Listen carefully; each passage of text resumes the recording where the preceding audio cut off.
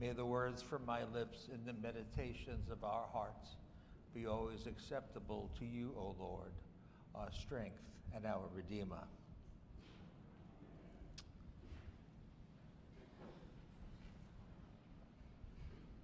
Have you ever been rejected?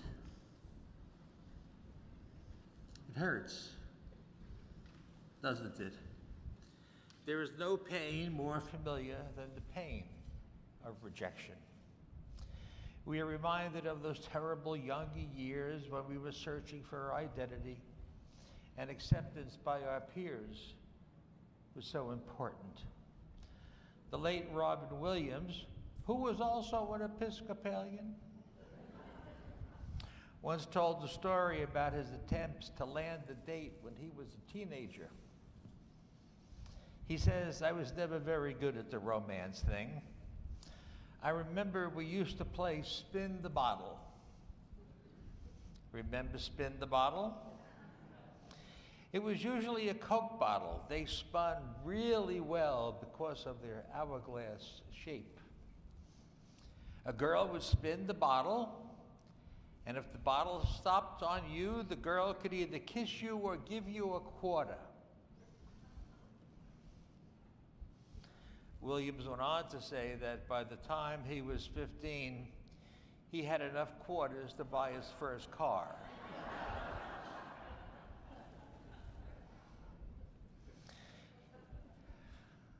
He also goes on to say that I remember my first date. I wanted to play it safe, as many young people do. So I asked a rather plain girl out. She mustn't have been an Episcopalian. After all, I didn't want her to say no. I got ready to kiss her goodnight, and she took off her glasses, and I was startled. "Without your glasses, you're really beautiful." He said, "Without my glasses, you aren't too bad either."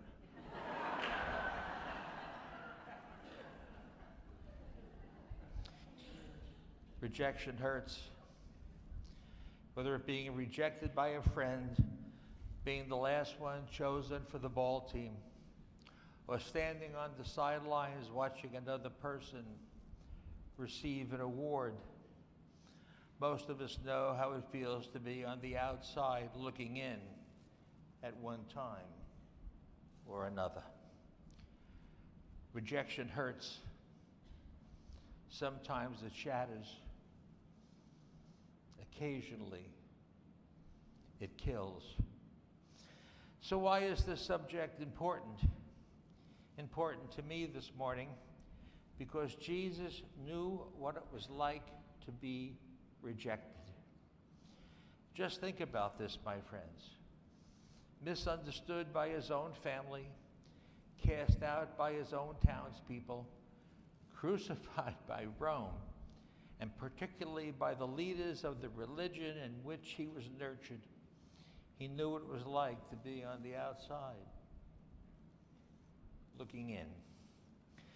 Our gospel lesson for today, that Nancy read, deals with this same subject, rejection.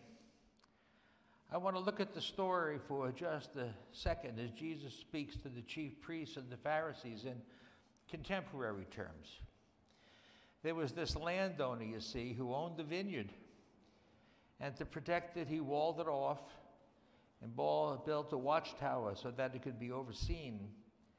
Then he rented the vineyard to some tenant farmers.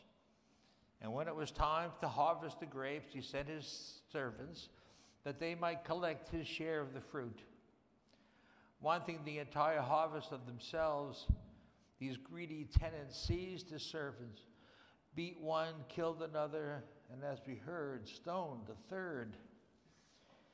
Then he sent his son, thinking they would never harm his son. But when these greedy tenants saw the son, they decided to kill him too. And not only take the harvest, but take the vineyard. So they killed him. They killed him also. That was the ultimate act of rejection. which begs the question, how should we deal with rejection today? First of all, when we're rejected, we don't give up the fight. We don't drop out of the race and crawl under a rock to hide. We remember the words of St. Paul, who know what it was like to be rejected. We heard them in the reading from Philippians. Still, he wrote, "One thing I do, forgetting what is behind and straining toward what's ahead, I press on to the goal to win the prize for which God has called me heavenward." Press on. Press on. Now that's a good goal. It's so easy to allow this whole fear of rejection to defeat us, isn't it? But an important message for us is this to think about.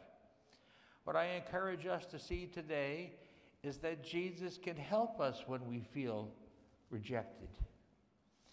Let me tell you a story about two young Mormon missionaries who also felt rejection when going door to door on their ministry journeys when they were 13. They knocked on the door of one of the women who was not happy to see them. Now I must confess to you, I admit,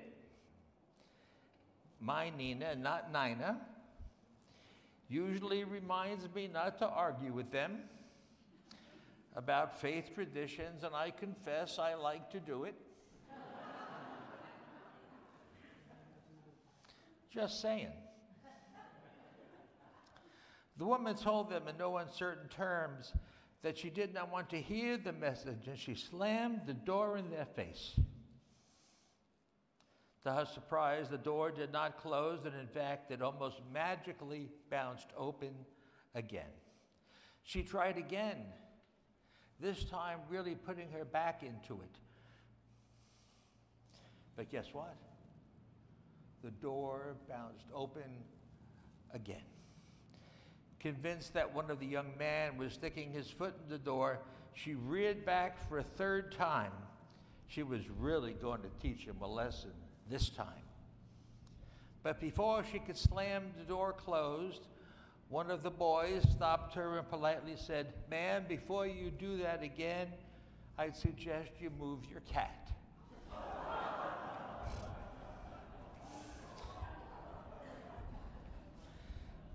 Now, I also admit I am a cat lover as well. We have had many in our family. But I want you to know that Mother Nina has extra holy water in the back in case you wanted for a blessing this week. Isn't that true, Nina? Yeah. So whether you're 7 or 75, or a mission and knocking on doors, whether it's by your peers or your own family, rejection hurts. But always remember, my friends, this: there is a man hanging on a tree who says to us, "I saw so much possibility in you, I gave my life for you." In other words, if Jesus did not confront life's most heartbreaking difficulties and disappointments, how could he help you and I as we pass through the dark valleys of our lives? See, my friends, Jesus is the wounded healer, no matter how we are wounded. Christian author Robert Morgan tells us something interesting about Michelangelo's magnificent statue of David. Many of you have probably seen it in Florence. It's in Florence, and it's an enormous work of art. It was carved from a single block of marble 18 feet high. Perhaps you didn't know that Michelangelo wasn't the first person to attempt to craft that statue of David. An earlier artist named Augusto Dottotti selected that huge block of stone 40 years earlier and had begun sculpting the Old Testament king. But Dottotti gave up. He gave up when he discovered how difficult it was. In fact, some stories say he was fired by Pope Pius II. even though he had sculpted many others works of art.